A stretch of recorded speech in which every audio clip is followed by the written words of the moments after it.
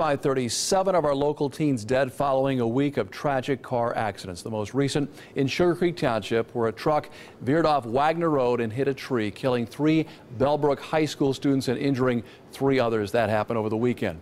A Springboro student was also killed last week when he lost control of his vehicle near his high school. And 3 other teens were killed in Greenville when their car recently went off the road as well. Officials tell us that losing control of their vehicle is the #1 killer of teen drivers. That is why we took to the roads to help you keep your teen drivers safe. New at 5:30, Megan O'Rourke with the rules of the road and tips for young drivers. Megan? Mark, all 3 of the crashes you just mentioned have been single car accidents where the cars went off the road and then lost control. Overcorrecting is a common mistake both new and experienced drivers make. So today I went back to driving school and learned some valuable advice to avoid accidents like these.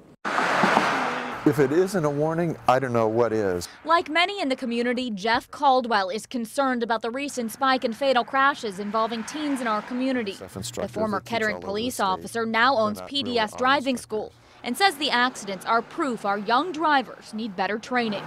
We need to better equip kids. We need to give them the ability to make quicker decisions. That's why Caldwell teaches his young drivers advanced skills, like how to control a skidding car and what to do if you drop off the pavement. You don't want to look at what you want to miss. You want to look at where you want the car to go and steer the car in that direction. We hopped in the car and headed to a country road, a common spot for a lot of single-car crashes. Get a little speed going here. So people get distracted, the right side wheels drop off the side of the road, they hear the stones kicking up, and then it's just a little touch of the wheel and just let the car bring itself right back up. Not only does it sound simple, it is. In fact, pulling the wheel too hard or stepping on the pedals only leads to more problems. Okay, gas off, go ahead and let it drop off. Just hold it down here a second, there you go.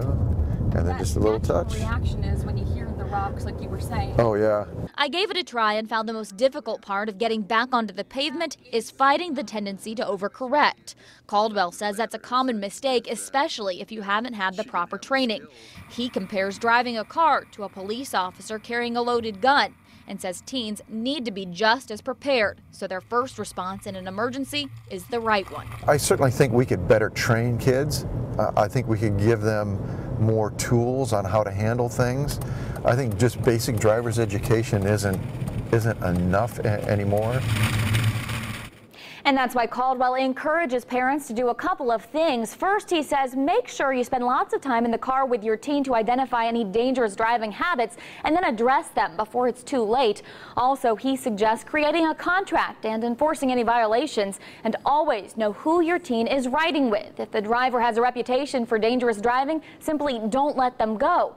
All of it sounds simple, but Caldwell says all too often these are steps that aren't taken and they can have serious consequences. Reporting live, Megan O'Rourke, 2 News.